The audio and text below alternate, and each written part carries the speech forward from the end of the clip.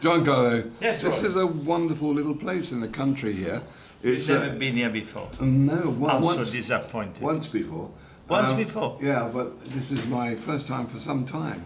And I'd quite forgotten what a wonderful garden you have at the back there. Yeah, no, but we didn't have the garden that when you came. It wasn't sorted out the way it is now, so... How many can you seat outside there? About 50, 46. And the restaurant itself?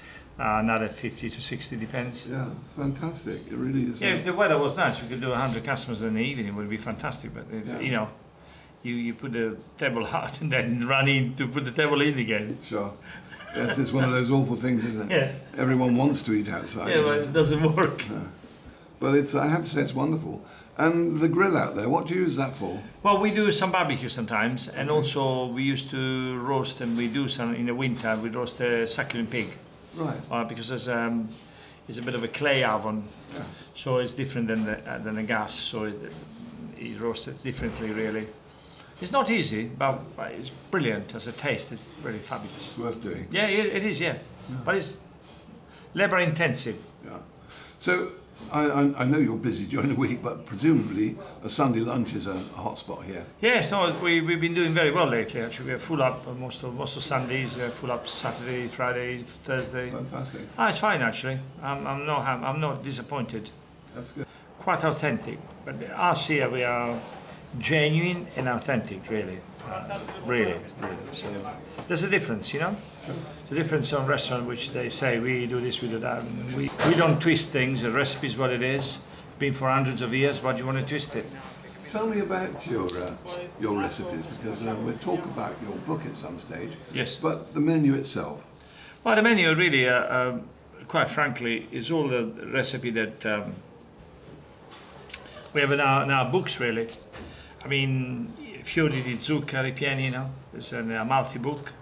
Asparagi with duck egg in camicia is, you go to Italy, you find them anywhere. You got the calamari alla livornese, which has been one of the signature dishes since we opened. Fantastic. On the pasta, you got a fettuccine with crab, but really fresh crab, as you see in the kitchen, fresh. We clean it, do it. Pappardelle ragu d'anatra, I mean that's Tuscan, you know, duck ragu. If it's done properly, it's. Ok, sta qui pronto, dai. You ready, chef? Yeah. Yes, Roy. Talk to me. I know we're in the middle of service. Yeah. You just had 40 people here Yes. for a pasta course. Yes. Which you're famous for. Yes. The fettuccine is handmade, still too thick. This is too thick. This one is perfect. You see? There's a difference. There's a difference when you touch the texture. See? This and this.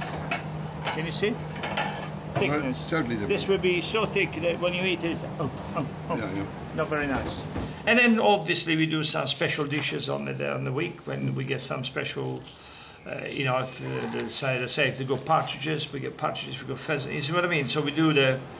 We keep it in season. Yes, but you know we'd also do something like you know, like now you do a nice lovely salad which is very summery. You know, we use the melon with the ham, and you know, just a nice simple, but choose the melon, the right one, so it's nice and sweet. So simple's important to you. Always has been, really. I don't think you need to. But there's a fundamental problem with simple, Roy, and then you know more than I do actually.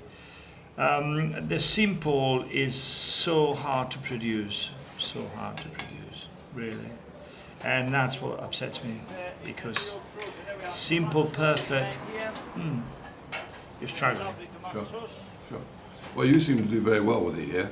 You've gained yourself a very handsome reputation. Thank you, it's very kind. Thank you. Whilst we're on the menu, talk to me about the wines, because you've got some fascinating wines on the list. Well, the wines actually, I've got, you will not believe actually, we got two wines. One is a Chardonnay and one is a Barbaresco, which has our own label actually, which is over there.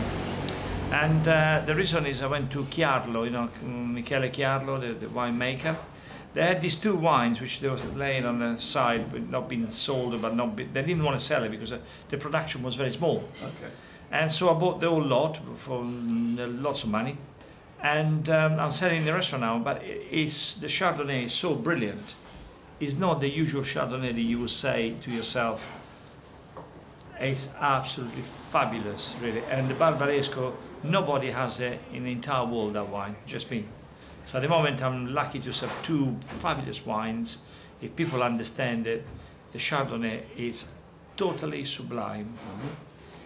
You know, the flavor is like if you would have sort of on the Burgundy side, white Burgundy, but really, you know, that finished, beautiful, nice, round, not like soury bits. And then you got the Solaio, you got the Tignanello, you got all the, you know, all the other wines that Italy offers.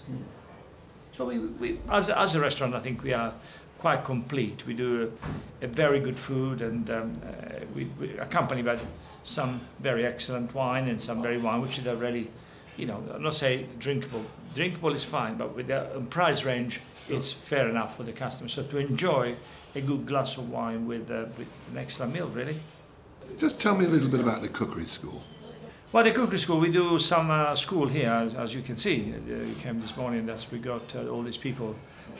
We do cookery classes here, which they do extremely well. I'm always full up, actually, which I'm so glad. I'm so wow. And that brings customers to the restaurant, brings more friendship. It works. It works very well.